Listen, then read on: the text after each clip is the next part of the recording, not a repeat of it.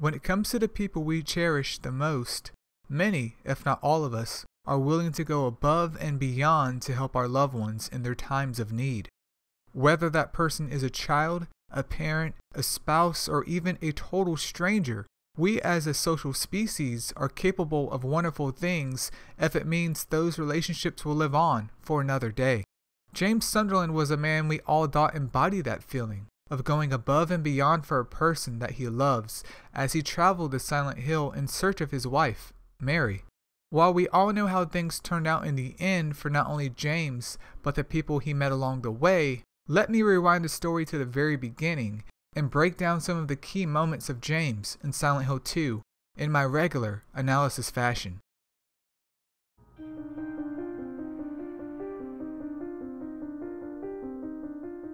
Before we dive into those scenes, however, often the appearance of a person can indicate their possible demeanor or personality. That is not to say that your looks define who you are as a person, it is more so a visual cue to those around you of your general well-being or image that you want to outwardly express. The first thing that draws your attention to James is not his handsome face, but his signature green jacket. This green jacket is based off a M65 field jacket with a dropped collar. This is a classic military field coat that allows a soldier to carry ammunition and gear when needed. It is also wind and water resistant to help protect one from the elements.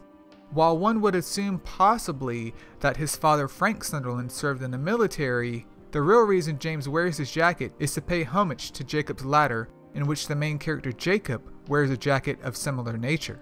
Outside of that, there's nothing else that makes James stand out visually, as his jacket does more than enough to define who he is once a player has made it through the game. Regarding James's background before the events of Silent Hill, it is stated in the Silent Hill 2 novelization that James was quite a good runner back in his school days. After graduating high school, he eventually had found work as a clerk for a small company, with speculations of it being in Ashfield. It is speculated it is Ashfield because we know that his father, Frank Sunderland, is a superintendent of the very infamous apartment in that very city. James ends up meeting Mary at a house party due to them both sharing a mutual friend, and well, things were happily ever after. You know, until someone got tired of it all. But moving on. With the appearance and some background of James out of the way, let us now look at some of the key scenes of Silent Hill 2.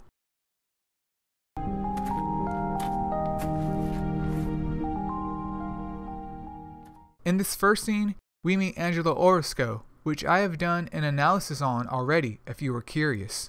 But this scene holds a lot of significance to who James is, as this is our first time seeing him interact with another person. This town, there's something wrong with it. It's kind of hard to explain, but... Is it dangerous? Maybe. And it's not just the fog either. Okay, I got it. I'll be careful. I'm not lying. No, I believe you. It's just... I guess I really don't care if it's dangerous or not. I'm going to town either way. But why? I'm looking for... someone. Notice how apprehensive James sounds in this conversation. Angela is not the greatest communicator, but James here sounds even more disconnected than she does. Who is it? Someone very important to me. I'd do anything if I could be with her again.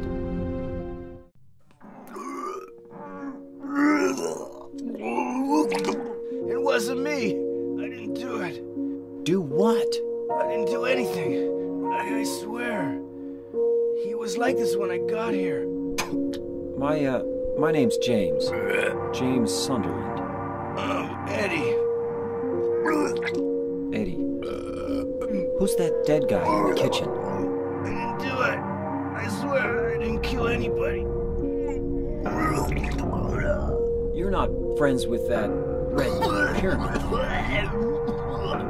Red pyramid thing? I don't know what you're talking about. Honest. But I did see some weird looking monsters. They scared the hell out of me, so ran in here. Well, I guess this place isn't too safe either. What happened here anyway? I told you, I don't know. I'm not even from this town. I just... In the same fashion, James's interaction with Eddie is a bit bizarre as well.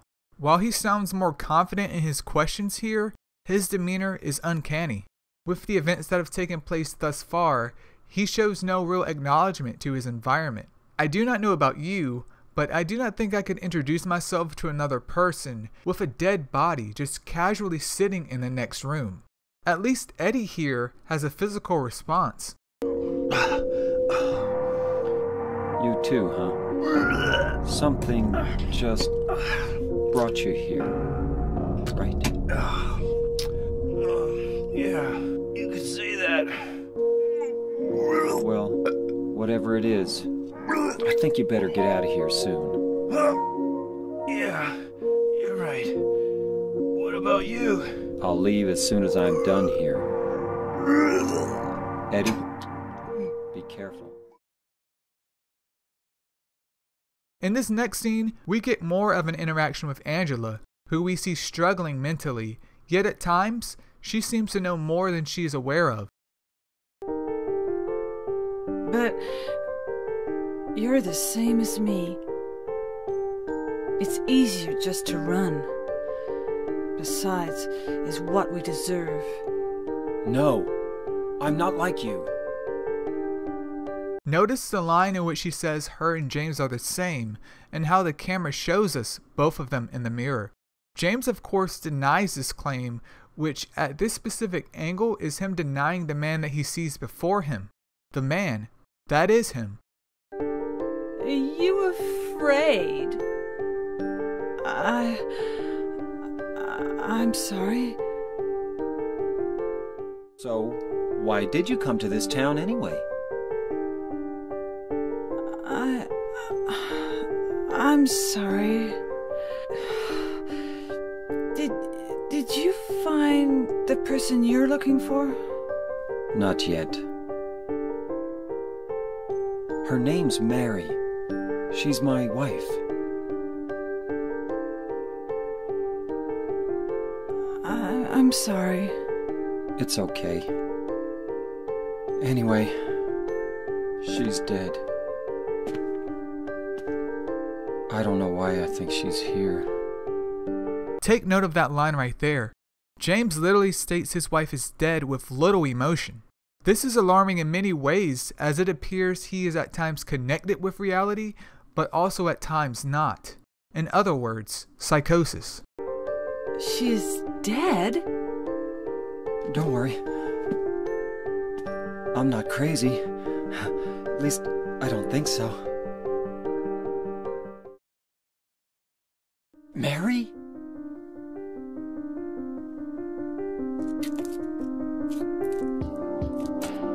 No, you're not. Do I look like your girlfriend? No, my late wife. I can't believe it. You could be her twin. Your face, your voice, just your hair and clothes are different. My name is Maria.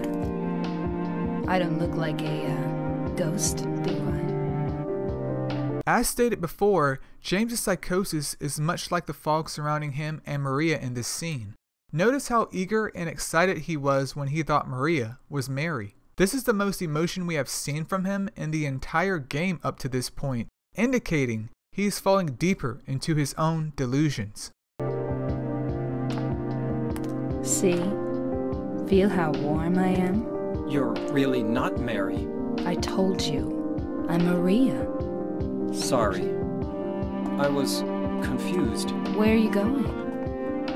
I'm looking for Mary. Have you seen her? Didn't you say she died? Oh yeah, 3 years ago. James's reaction and line here further support that he is not of sound mind. Your wife is dead, and you know she is dead. Yet you are still looking for her, somehow believing she is still alive? But I got a letter from her. She says she was waiting in our special place. And that's here? Anyway, I haven't seen her. After finally chasing down Laura for more information on Mary, take note of how James acts here when he's confronted with reality. Keep feeding yourself those lies, James.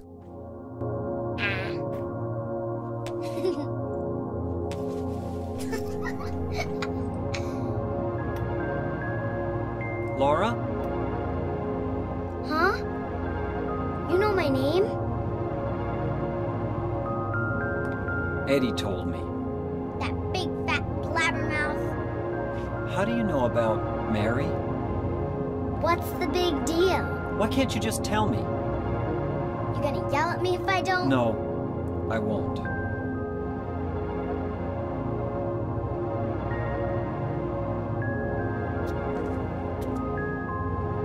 I was friends with Mary.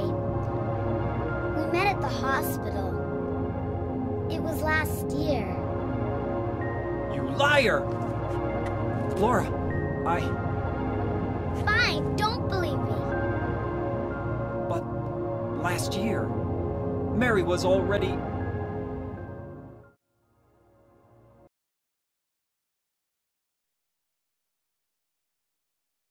You're alive! Maria, I thought that thing killed you. Are you hurt bad? Not at all, silly. Maria? That thing, it stabbed you. There was blood everywhere. Stabbed me? What do you mean? It chased us to the elevator, and then... James, what are you talking about? Just before! Don't you remember? James, honey, did something happen to you? After we got separated in that long hallway? Are you confusing me with someone else?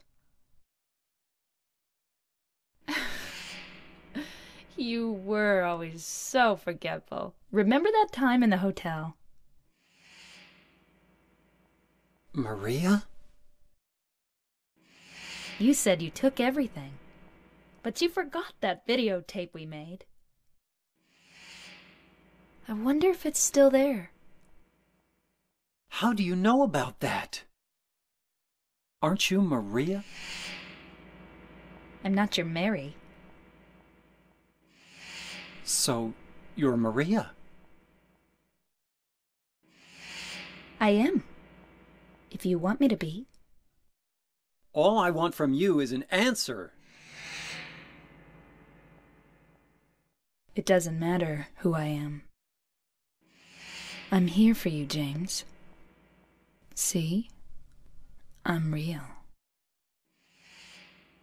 So, I must apologize for breaking the immersion here, but this scene in particular serves as one of the most damning pieces of evidence of James's psychosis. Maria did in fact die a moment ago, yet by her simply denying the answer he seeks, we see James willingly go along with whatever she says. Don't you want to touch me? I don't know. Come and get me. I can't do anything through these bars. Now his last line does make this thought confusing though, as he states, I don't know, in a much duller manner than his previous lines. Either James at this point has hopefully started to realize the truth he needs to acknowledge within him, or he is so far gone in his own world that there is no coming back. Okay. Stay right there. I'll be there soon.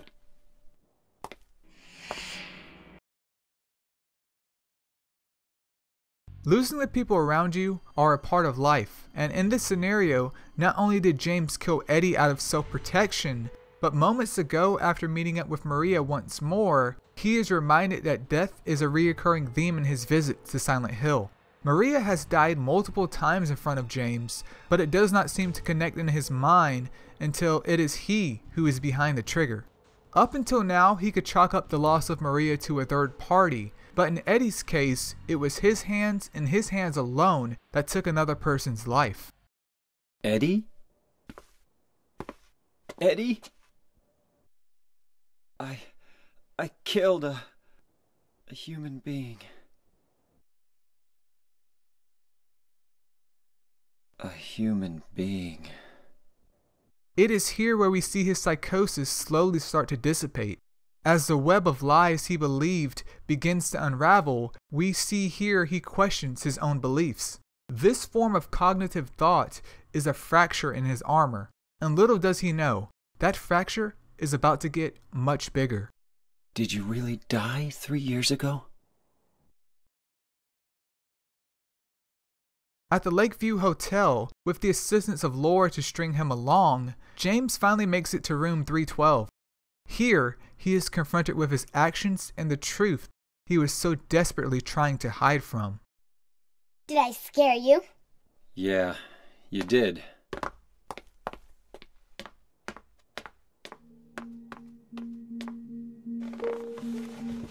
You're here to find Mary, aren't you, James? Well, have you? No. Is that why you're here too? She's here, isn't she? If you know where she is, tell me. I'm tired of walking. I wish I knew. But she said it in her letter. What letter? Wanna read it? But don't tell Rachel, okay? Who's Rachel? She was our nurse. I took it from her locker. Laura, how old are you? I turned 8 last week. So, Mary couldn't have died 3 years ago. Could she really be here? Is this the quiet, beautiful place she was talking about?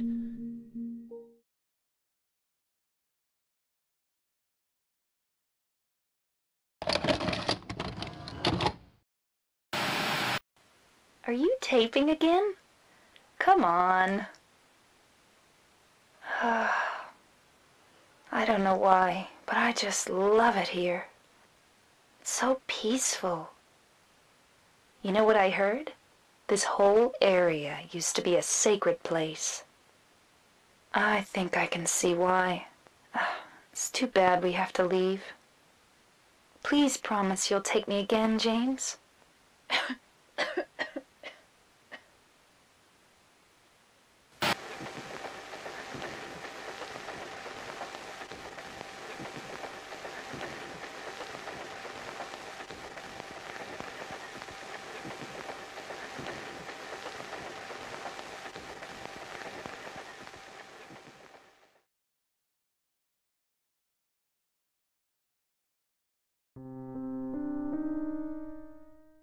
After witnessing what he has done with his own hands, James is forced to make one of two decisions: to either feign deeper into his psychosis or break free from it in its entirety.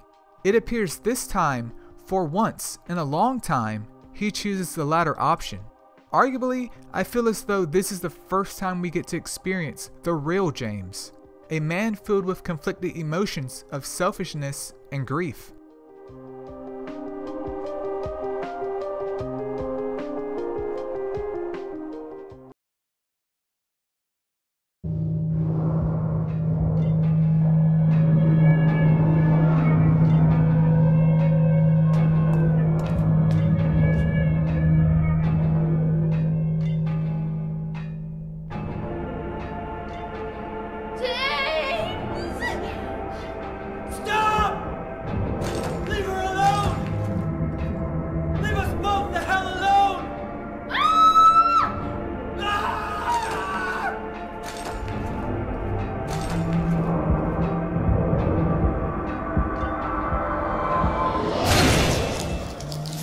Even though James is now aware of his actions, those very actions bring consequences.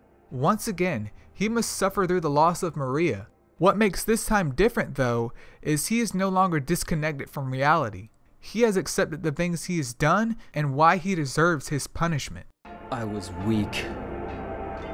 That's why I needed you. Needed someone to punish me for my sins. But That's all over now. I know the truth. Now it's time to end this.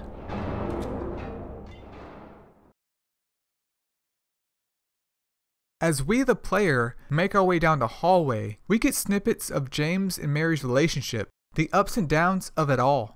In one way, it is reasonable to perhaps side with James or feel sympathy for him at this point. Dealing with an illness, mentally or physically, does not excuse a person's actions. When you are going to die, and there's nothing anyone can do about it, it is not unreasonable to act the way that Mary did. It is a last-ditch effort to lessen the blow of her death to those she loved by pushing them away. She did not want to die or see James go. She just wanted her life back. Mary? What do you want, James? I brought you some flowers. Flowers? I don't want any damn flowers. Just go home already. Mary, what are you saying? Look, I'm disgusting. I don't deserve flowers. Between the disease and the drugs, I look like a monster. Well, what are you looking at? Get the hell out of here! Leave me alone already! I'm no use to anyone. I'll be dead soon anyway. Maybe today, maybe tomorrow.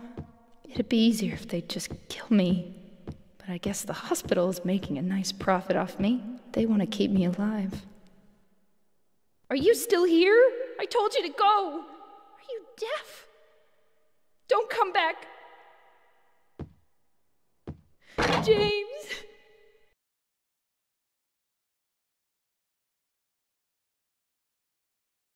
With the death of Maria, in other words, James's manifestation of his own selfish desires for the final time, we are given a moment in time in which we see Mary and James interact. It is safe to say that this should be treated as a convergence of James's psyche, meaning, based on the player's actions throughout the game, this very scene, much like James's state of mind, will change. But for this analysis, I bring focus on the in-water ending, as I feel it fits the story and James the most. Mary? James.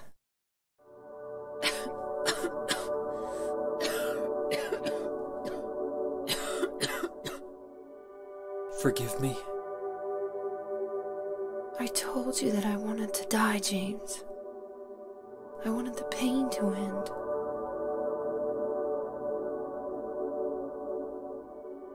That's why I did it, honey. I just couldn't watch you suffer.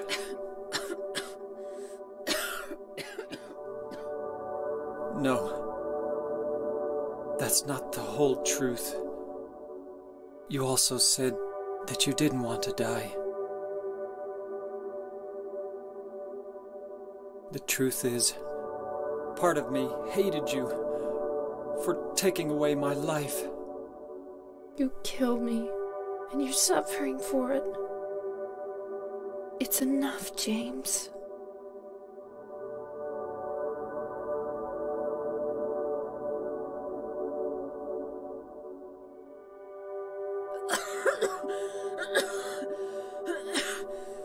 Mary? James.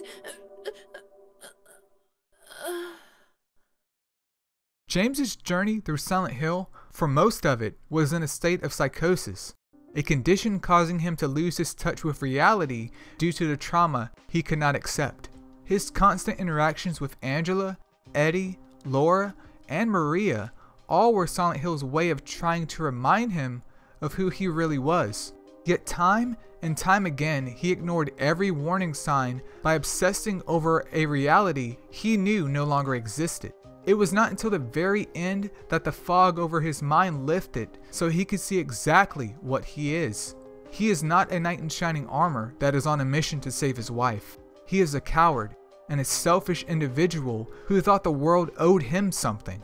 It is this sense of sympathy that we want to develop for him because in some ways we understand the emotions that he felt.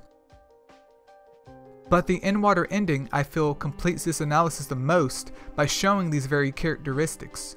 James wanted control of his life and would do anything to maintain it. Perhaps deep down in his conscience, he felt some sort of guilt for what he did, which brought him here. But ultimately, like with Mary, when James realized at the end of Silent Hill 2 that he could no longer maintain control of his life going forward, well, he decided how he would end it. Now I understand the real reason I came to this town. I wonder, what was I afraid of? Without you, Mary, I've got nothing.